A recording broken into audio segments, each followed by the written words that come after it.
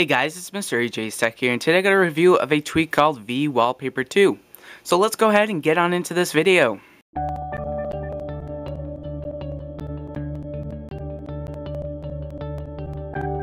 So right here you can see in my Cydia on my iPhone 4S that we have vWallpaper 2 already loaded up.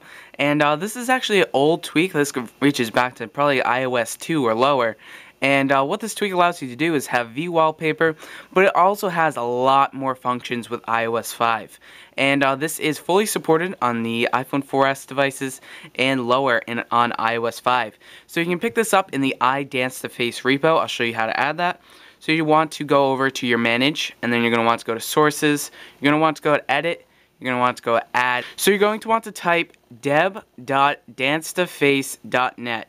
And then you click Add Source, let your Cydia refresh, and then you will just go ahead and click Done, and then you'll click right in here, and you're going to want to install vWallpaper 2 for iOS 5.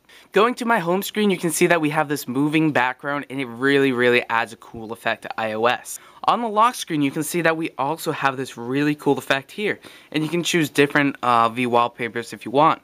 We're going to go into settings. There are plenty of settings, but this is compatible with most of your tweaks, including Telescreen X, and it really looks great on my lock screen and home screen. And it also doesn't hurt the battery life on your 4S because it actually pauses once you go into other apps besides the Springboard. Taking a quick look at the memory usage, you can see that we still have 136 megabytes free, so it is handling memory usage pretty well.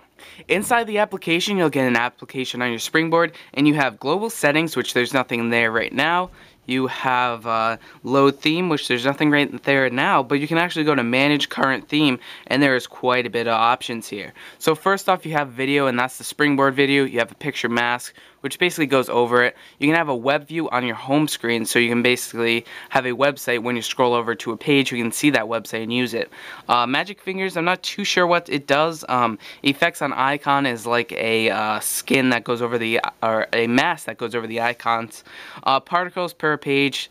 I'm not going to go through all these, but a lot of these have some really great effects, and that's with vWallpaper 2. So we're going to take a quick look at videos, and you can see that right here we have some videos that I've downloaded, but the best thing is you can go ahead and download more, and you can even install some to your device through SSH. But you can go ahead and just go in here, pick any one right here, and you can just go scroll down, and you can pick any theme you want. So that was my quick review of vWallpaper 2 on the iPhone 4S. This is a great tweak. It's been out forever, and it's even been out for iOS 5 for quite a bit.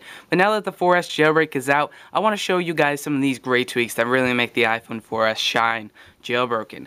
So guys, as always, rate, comment, and subscribe, and I'll see you in the next video. Bye-bye.